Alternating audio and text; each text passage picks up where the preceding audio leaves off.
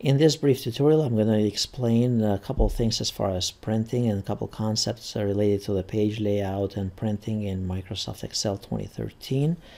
So unlike a document in Word where you press print and the whole page prints out, in Excel it's slightly different.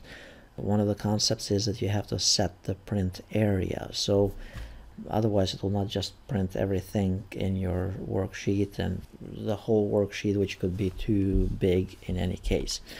So to set the print area, you just simply select the content that you want it to be printed, and then you go under the page layout and you choose print area and then choose set print area. In some cases you have to clear it first. You clear the print area, whatever was selected before is going to be ignored, and from here you're just saying that whenever I want to print this, it's going to print only this area that I had defined. If you wanted to look at the print area as to what will be printed, press File, choose Print, and then notice here on the print preview, that's the only thing that is going to be printed, or that we selected earlier.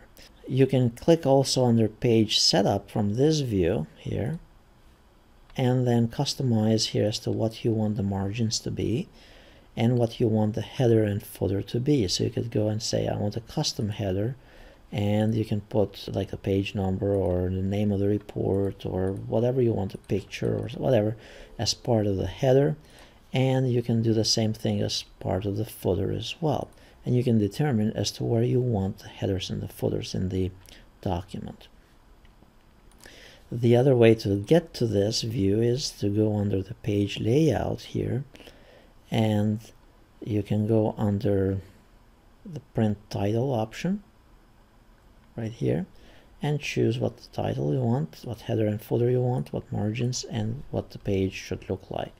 So it's pretty much the same idea like I showed you from the print view earlier. In some cases where you want the text to fit in one page, whether it's width and so on, you can adjust that by the Fit To option right here under Fit To one page tall by one page wide and so on. So that's a couple other options. Then under the page layout here, you can go under margins and choose custom margins if you'd prefer for printing. Orientation, you change it here under the page layout as well to print in landscape or portrait. You can also put page breaks and also background if need be, which I doubt that you would need to in general. Now, another thing, since we are here in the page layout, what you can do is you can apply themes so that your document looks professional by color coordinating all the components in your spreadsheet.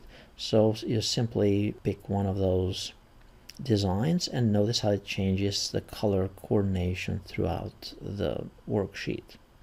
Notice even the color of the tabs in the bottom by the live preview here, it changes it automatically. Now notice also in the bottom here there's a page layout view, so you can click on page layout and it's going to give you an idea as to if you were to print all the pages, this is what it would look like for printing. This is also another easier way to add a header to your document or to your spreadsheet when you print it out. And you can also change the margins from here manually, and that was by clicking on the page layout option. You can change between the two options in the bottom here.